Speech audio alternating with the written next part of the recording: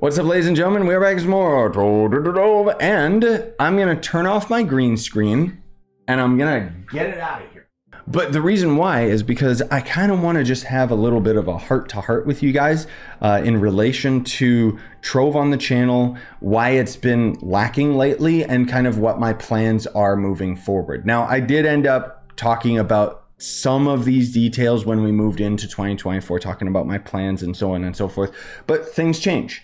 And you might have noticed that I have put out a few tutorials and stuff with Trove lately, within this year. And those videos I'm very proud of, the one that talked about how dragon coins are a bigger issue than the devs think, and kind of, having more videos focusing on the wider picture rather than just the usual tutorials coming out over and over again. Now, that said, those tutorials do still have a place, and I'm definitely planning on redoing and updating for 2024 a lot of my older tutorials. We already had the flux farming video for this year, and, I do plan on doing like updated class guides and junk like that. But those are going to end up being a while because the new Trove update looks like it's going to very, very positively affect our power, which I don't mean to sound like that's hype or not. I'm kind of indifferent towards it because I'm very curious to see where they go with it. But suffice to say, I'm pretty confident we're going to be able to get up to 50 KPR. There's a couple reasons for that. One of them being that somebody on PlayStation noticed one of the devs was actually rocking the 50 KPR sigil, which we did already see the 50 KPR sigil within the game's code, like a year or two ago, so we know it's just it's an inevitability at this point. Now, I'm really hoping that the new update isn't just related to crystal gear. Like, I really hope it's not just crystal 5 gear, because that would be super duper lame. But we did notice that the crafting table did have a pearl of wisdom on top of it that was green, and essentially it might end up being some sort of new stats being added to the game. Who knows? This isn't a video to theorize what could happen with the new update that could arrive any day now anyways. This is most of all because I wanted to talk with you all about kind of just the future of the channel and just kind of what's going on with Trove. It's not like some super big over complex thing. It's just something I wanted to touch base with you guys on and just let you know, like, is this something you'd be interested in, kind of thing, So first and foremost, why have the videos kind of subsided a bit? That's got to do with my trip. When I ended up doing my trip to Cuba and then came back, I hit the ground running in terms of delivering content to you guys.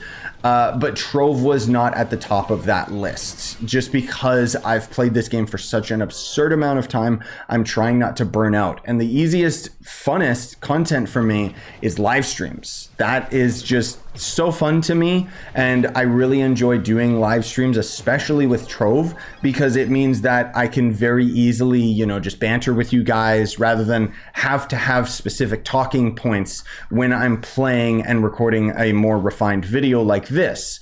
That's why it has to either be a tutorial or it has to be something like this where I'm kind of just sharing my thoughts. Because otherwise, I don't know what to say, because I don't have anything to comment on about the game itself. As you can see, people are always like, oh, is this like pre-recorded, or are you using pre-recorded background footage and stuff like that? No, it's just because I've been playing this game for so freaking long. This is muscle memory at this point, where all I have to do is glance at the screen to know what I'm doing, and then we can just move on to the next dungeon and whatever else. Anyways, so my big plan is, obviously I'm still going to end up doing updated 2024 tutorials, but they are kind of on the back burner at the moment just because I haven't been feeling it as much. I don't know, I'm kind of waiting to get re-inspired to actually do that, because grinding out those types of videos that I've already done years and years and years, like I'm basically repeating myself at this point with almost anything related to Trove. And unfortunately, that comes with a cost, because it means that I have to be very careful with my own mental health in the situation, because otherwise I'll end up getting bored of the game, or I just will get bored of, even worse, I could get bored of doing YouTube. Because the editing side of things has never been my favorite. It's not like I dislike it, but there are days where I want to grind and nonstop edit, and then there's other days where I just want to play the gosh darn game. you know, and that's where the live streaming usually ends up coming in and usually ends up winning. But I know that there is a huge trade-off with that. Real talk, YouTube doesn't push live streams at all. And on top of that, it segments live streams into its own category, which more often than not doesn't get pushed. Like, even when I'm looking at YouTube on my phone and stuff, I don't know the last time that I ended up getting recommended or shown a live stream from the channels that I'm actually like subscribed to. Like, I don't know why they even include YouTube live streams if they're not going to end up pushing it at the same regard as just normal videos and recommended and stuff. But either way, that's a much larger issue that has nothing really to do with the Trove stuff.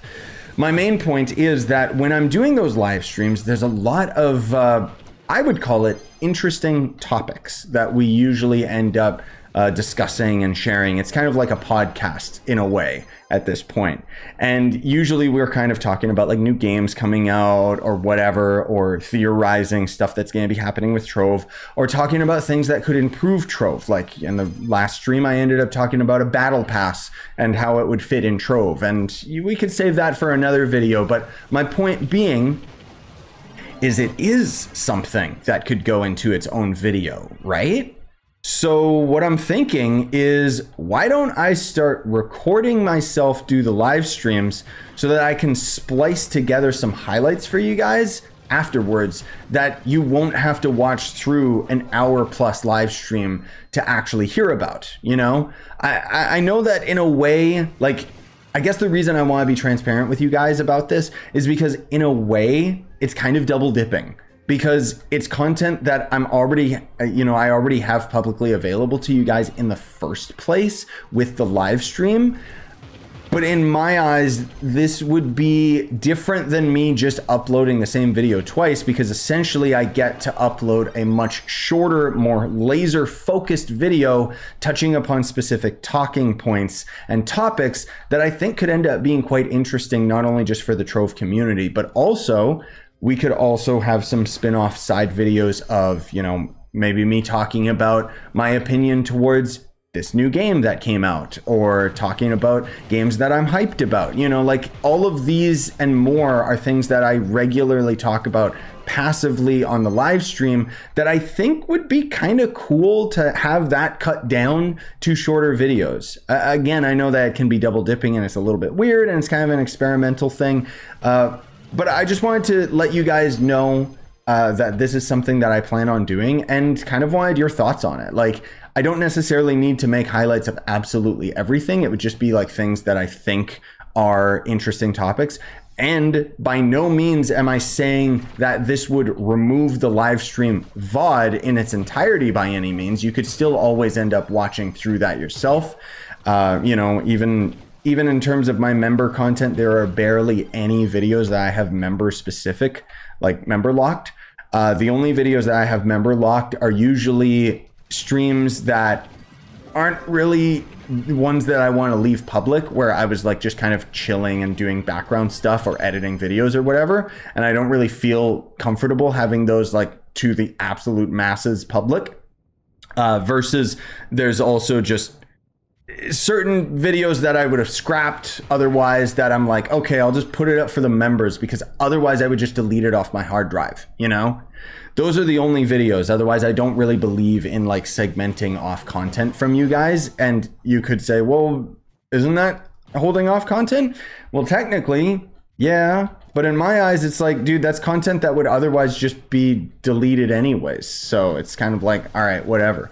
But again, I'm not trying to push that. I'm not trying to get into all of that stuff. I just wanted to, you know, let you know this was the plan. So I'm going to start probably immediately doing the live stream recordings. The one thing that I want you guys to be patient with me and keep in mind is it's not something that I'm used to doing. So it means that I will, it's almost like a new skill set that I'm going to be developing. Obviously, I have editing skills and I have commentating skills and all of that stuff. But when it comes to trying to remember specific points in like these super long live streams, usually I just don't bother. And I mean, obviously I can timestamp them for myself to make it easier and junk like that. But the long story short of it is that just because I end up doing a live stream that talks about a battle pass doesn't necessarily mean that that is going to end up being a video that will arrive on the channel right away, you know, because I'm thinking more long term, where it's just going to be like, oh, okay, I said a couple different interesting things that I want to, you know, flesh out in its own video in its entirety and stuff like that. And some of it might just end up getting scrapped, let's be real. But like, for example, some of the bigger channels that I've been watching lately will usually end up having, you can totally tell that they almost sit down and do like a really long recording session that they then end up separating into multiple videos that covers like a solid week or so. And the only times that I usually end up doing stuff like that, like I don't like getting my videos too ahead, because it means that comments become irrelevant. So that's again, one of the big reasons why I like live streams, is because I get to interact with you guys directly and get tips directly, instead of like, I still remember when I was doing like my Terraria playthrough and I was getting all these amazing tips from you guys in the comments, but little did you know, I'd recorded 5 episodes in, so I couldn't respond to that or adjust to the tips before that point, because I recorded a bunch of videos, you know, in a row. And the only other times that I do that now is when I'm going on a trip. I stockpile a crap ton of videos, and it is kind of unfortunate because it does kind of feel like it's a little bit distant from you guys in a way. But anyways, now I'm just kind of rambling and going in circles. What do you guys think about all that? Is it a cool idea? I don't know. How averted to it would you be?